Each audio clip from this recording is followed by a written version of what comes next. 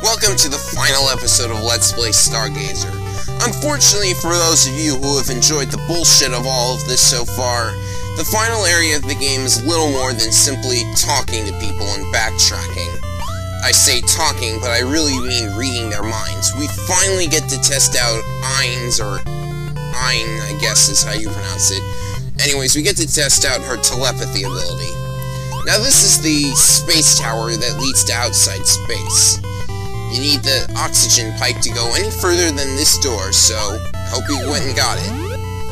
Oh, that was a neat sound effect. Yep, we're in outer space.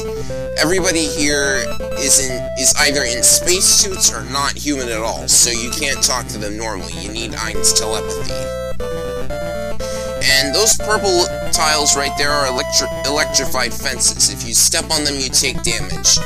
But you wouldn't know that without me telling you, because there's no sound effects, so you won't actually know you're taking damage when you step on it.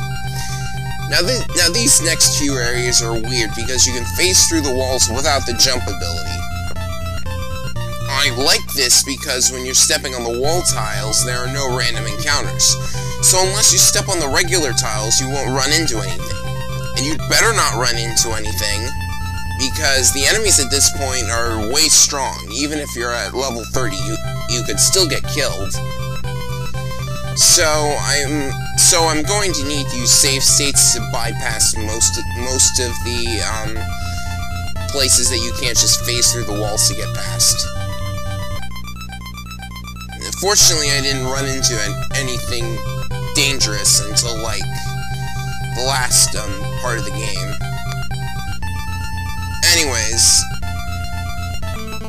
yes, there's dolphins in outer space. They weren't kidding about the dolphin thing. You know, I really don't get the plot of this game at all. What do dolphins have to do with anything? I'm seriously reminded of The Hitchhiker's Guide to the Galaxy. Yeah, but comparing this game to The Hitchhiker's Guide to the Galaxy is kind of insulting. So anyways, use telepathy on this particular dolphin. Or is that a whale? Looks kind of more whale-like. Ah well, doesn't matter. Yep, they're blocking my way out yet again. Come on guys, get out of the way! Why can't I walk through them? Why can't I tell them to get out of the way?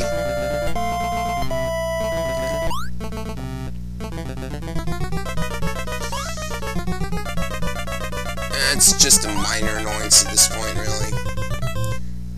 Now here's something you don't see every day. Step off the edge of the map and wind up someplace completely different. Yeah, that's pretty much to be expected from this game at this point. Now this area. I had to re-record this area because I kept running into enemies and eventually ran out of psychic power. Go me. So if you'll excuse me, I need to skip this. There we go! This is the cockpit of the spaceship. I know it doesn't look like it because the graphics suck. You need a yellow ID to get past those doors. Now, oddly enough, the yellow ID card is the only card that does not disappear when you use it. Now, if the yellow ID card doesn't disappear when you use it, why couldn't they make it so that the other cards don't disappear when you use them?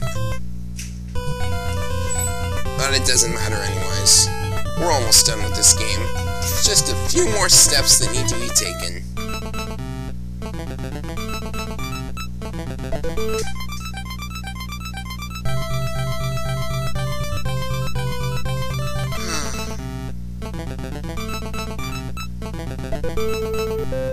And I must say, it has been a bit of an eventful journey. I guess. I mean, even as crappy as this game is, you've got to admit, the plot and the whole setup for the setting of the game, that was, yeah, they had a nice idea for the plot, I'll give them that, but everything else was just shoddy. With that in mind, I would like to point out that there is in fact a fan remake of this game, but it has not been translated into English, so I have no chance of playing it. And here we are at last, the ending of the game.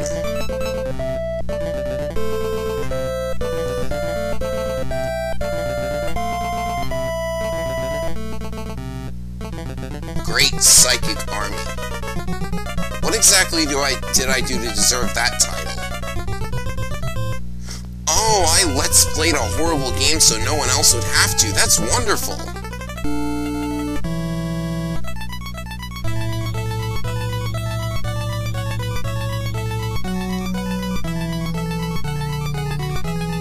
Oh, I get it. The plot of this game is that a horrible game was made, thus proving that humans are not as smart as we thought they were. And I'm a hero because I LP'd it so no one else would have to play it. Yeah, it's a horrible plot. Let's see what the other endings hold for us.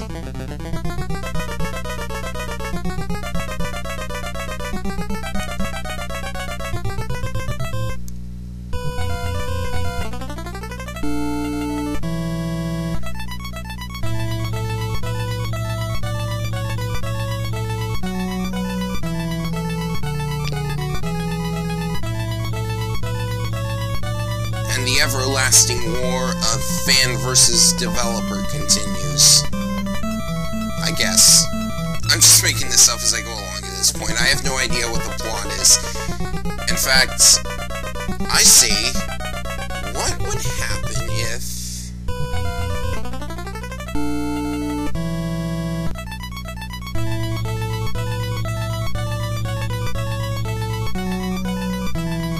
Now, this is the bad ending, but the music doesn't change, that little image right there doesn't change, but it doesn't matter. I showed you all 3 endings. I finished playing this awful game. Now to move on to something else. The future of humanity is going to look grim if they keep making games like this. Now, what should I play next? Well, that's the end. Thank you all for watching.